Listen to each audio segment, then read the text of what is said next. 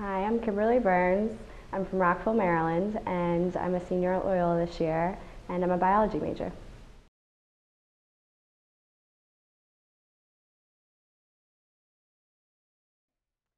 Well, I actually played a lot of soccer growing up, and a part of my college decision-making process was the whole recruiting process. So I picked Loyola not only for its academics and its community, but also for the athletic program as well. So it played a large part of how I grew up.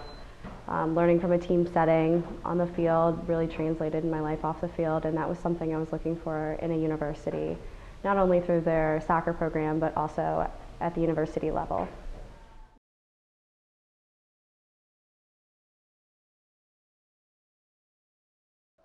Over the course of the 4 years, I've kind of touched in a bunch of different areas. One thing that's pretty near and dear to my heart is Project Mexico. I went as a participant last year and was fortunate enough to have the opportunity to lead the trip this year with my co-leader, Michelle Lally. And so we're getting ready for our auction this week, actually, and we'll go on our trip, hopefully this year, and cross into Mexico. And that'll be a lot different than my experience last year, where we focused mainly on the border communities within the U.S. In San Diego. So that's something that keeps me pretty busy. And another experience that I've had that I'm very fortunate for is working with Dr. Leader and some other Loyola students on a prison project through the Jessup Correctional Institution and Loyola Partnership.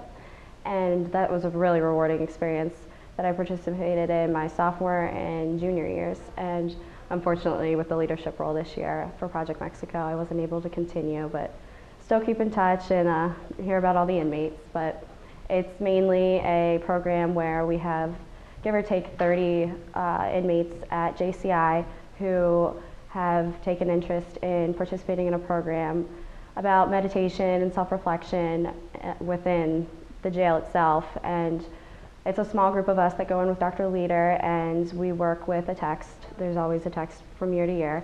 And it's kind of shifting gears for the inmates and trying to refocus energy and work on a rehabilitation aspect of their sentence. I spent a lot of time at Loyola interning. I was fortunate enough to have Dr. Levin sponsor me for an internship that I've been doing for a little over a year now in University of Maryland's Medical Center, their thoracic surgery unit. So that's been just absolutely amazing, and it's potentially where I'll be working next year and hopefully continuing through their medical school.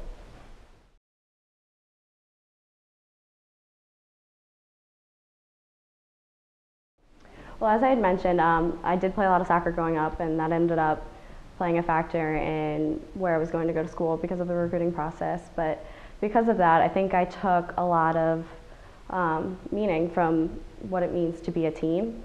And I think that in looking for that in a university, not just, like I said, through their program, but at the university level, I was able to recognize that Loyola was so unique and definitely a place that I wanted to, make that lifelong commitment to because of how they also valued their team members. And, those positions that we all take on in these organizations, or the roles that we play in community service, or, even the seats we sit in the classroom, those are all going to constantly be changing as flux of students come in and out. But the people that are filling those seats, the people that make up those teams, it's just something that, I saw in Loyola where I didn't see in other places.